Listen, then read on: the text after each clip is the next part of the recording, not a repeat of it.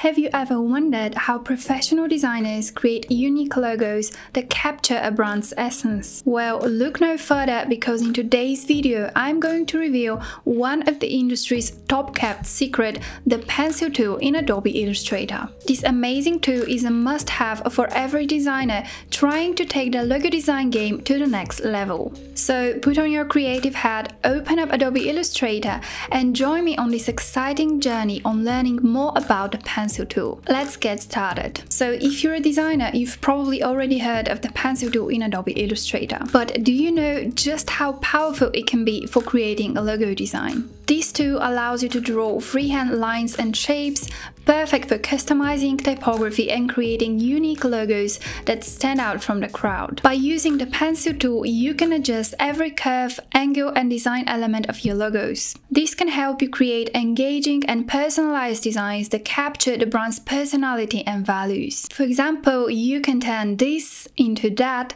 in just a few simple steps using the pencil tool. Watch until the end to see how. So let's dive right in. Before actually using the pencil tool for logo design, it's very important to know how to correctly adjust its settings. Maybe you have tried using this tool, but the output was not what you expected.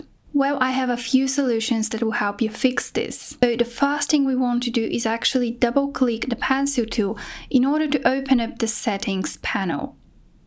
We're going to begin by increasing the smoothness of the pencil tool all the way up to the top.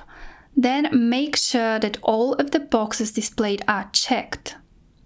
And additionally, you can raise this value up to 20. Now let's go and check up the settings for another tool, the so-called smooth tool. Again, double-click the tool and then increase the smoothness all the way up. Additionally, we can go back to our settings panel for the pencil tool and make sure that option key toggles the smooth tool is turned on. This way we can easily switch between the smooth tool and the pencil tool just by clicking the Alt option key. Now that we know how to correctly adjust the settings of the pencil tool, let's dive right into customizing typography and creating logos using the pencil tool. We'll start by creating a logo for a dog toys company called Softy. You can easily download this font from Adobe Fonts library if you have an active Adobe subscription. So the first step is to actually create outlines for your type. Just right-click the word and then click on Create Outlines. Then we're gonna go ahead and ungroup everything so we can work on each letter individually. Once you've done that, turn on the pencil tool to adjust the typography. With faster access to the pencil tool, you can use the N key as a shortcut. Now I'm going to show you how you can remove parts of letters, create ligatures and glyphs, add swooshes and tails to your letters, and create a more unique and personalized logo. So for this project I chose Cooper Black. For me this is an amazing typeface and it's both friendly and rounded, so I think it really suits the dog company. The name of the company is Softy, so a more rounded typeface would be perfect.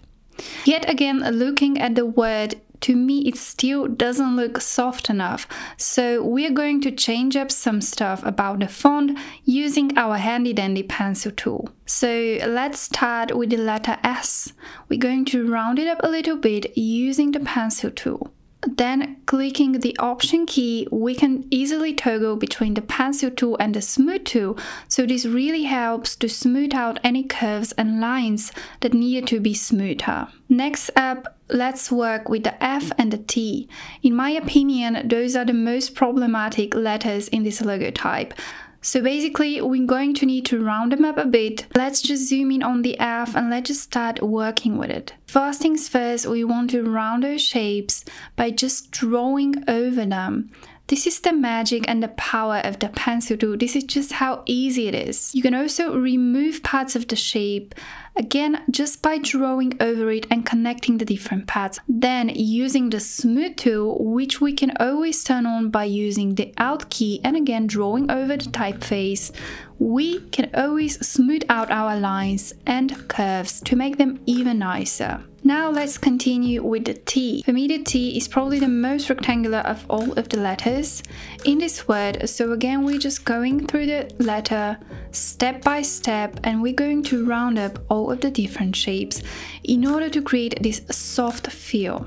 Keep in mind, this can take several tries. It's a trial and error process, so basically go over the shape as much as you need until you have achieved your desired effect. Keep in mind, you can always use the smooth tool to create the exact shape that you have in mind. Now I'm going to bring some of the letters closer together as we have removed some elements. Let's continue with the Y. Here I would actually like to remove some parts, and we can easily remove the tail of the letter by again drawing over it using the pencil tool. Now we're going to create our own custom tail by grabbing the pencil tool and drawing the desired shape.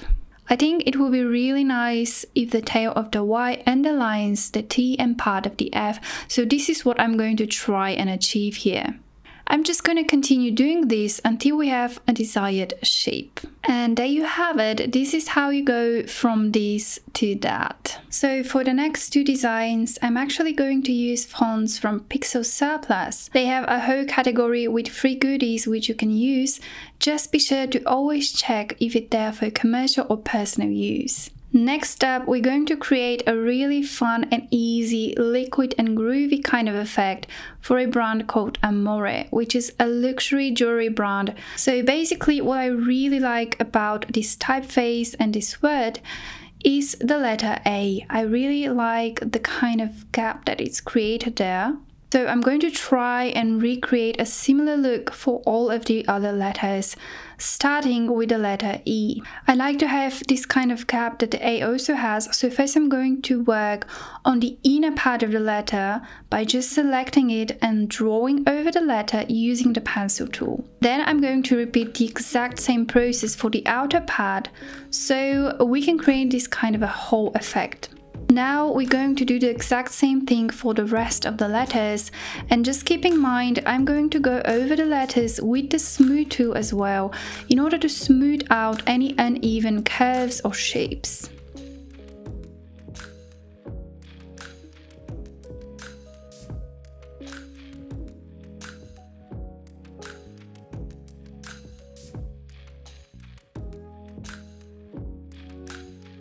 This is how you can turn this into that. And finally, let's work on a brand called Fiore, which is a boutique flower shop brand. Here we are working with this really nice clean serif typeface, but I feel like we're missing something. So I want to add some custom glyphs and ligatures. I'm thinking that we can connect the I and the R going through the O. And we're going to do this, of course, using the pencil tool. But this time we're going to set it up to stroke and not to fill, and we're going to use the width tool in order to control the thickness of the stroke. So let's do that. Let's draw a line between the I and the R. This might take several tries in order to achieve the perfect shape that we want, and we can always go over this shape with the smooth tool. Once we're happy with what we have achieved, we can then go ahead and click on the width tool. So basically the width tool allows you to adjust the thickness of the lines at specific points along the pad, so this way we can create more dynamic and interesting letters.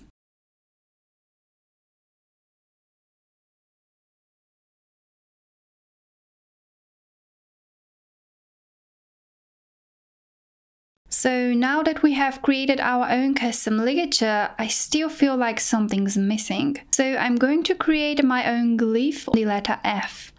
And let's just do that by drawing over the top part of the F. In order to balance things out, I'm going to do the exact same thing at the end of the word for the letter E. So let's just create our own custom glyph. This is how you can turn this into that. Now that we've seen how the pencil tool works, I have some bonus tips for you that will help you improve your logo design process even more. So tip number 1, use the pen tool to adjust your curves even further.